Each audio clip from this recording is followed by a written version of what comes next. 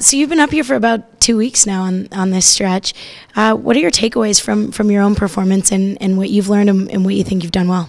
I just think I'm getting more confidence. I think every game I play, I've been getting better and better. I'm starting to make better plays with the puck. Kind of just see the game. I'm up to pace now, so I'm kind of up to the speed of the game. So I'm able to see it a little better right now. And I think defensively, I'm growing every game too, working with Jim Playfair. So I've gotten to a good feel for the structure and how Tippett wants things done. And I think every game I play, I hopefully just continue to get better.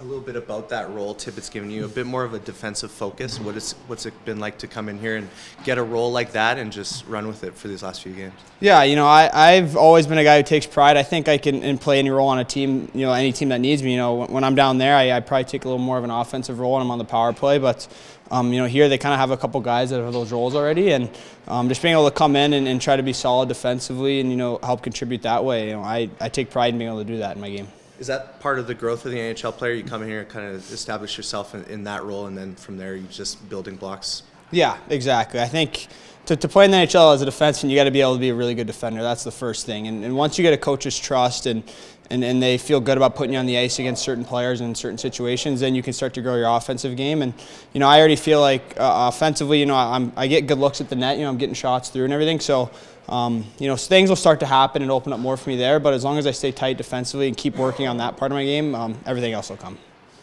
You told us when you first got here that when you walked in the room, it was a group that seemed unsatisfied. Last night, a gritty win, and a group that's been confident but frustrated lately. What do you think the sense is in the room right now after getting that one and getting some momentum to move forward with? Well, yeah, after the game, we were talking about, it almost seemed like the sky was falling a little bit there for a little bit, but, you look right back at the standings and we're tied for first in the Pacific. So, there wasn't too much panic. We had a lot of good things going on, and the leaders in there and the guys, the veterans that speak up, were saying that. We just got to eliminate a couple mistakes from our game and really hunker down when we're up a goal in the third like that and make sure we don't give them any more. And we were able to do that last night, and that's something, as a team, hopefully we can continue to do. And then last game, just going into tomorrow's matchup with Vancouver, just what are the kind of the difficult factors of playing, that last game before the Christmas break? I don't think there's too much. It's 3 periods and then you get a little break. So you just give it all you got for 3 periods, and it's a big 2 points. It's a division rival. So we'll be ready to go, and I'm sure the leaders will have us going in there. Do you have anything special planned for the holidays? Just going home to mom and some brothers. So family's getting back together in Dallas. That's about it. Favorite part of the holidays? The food?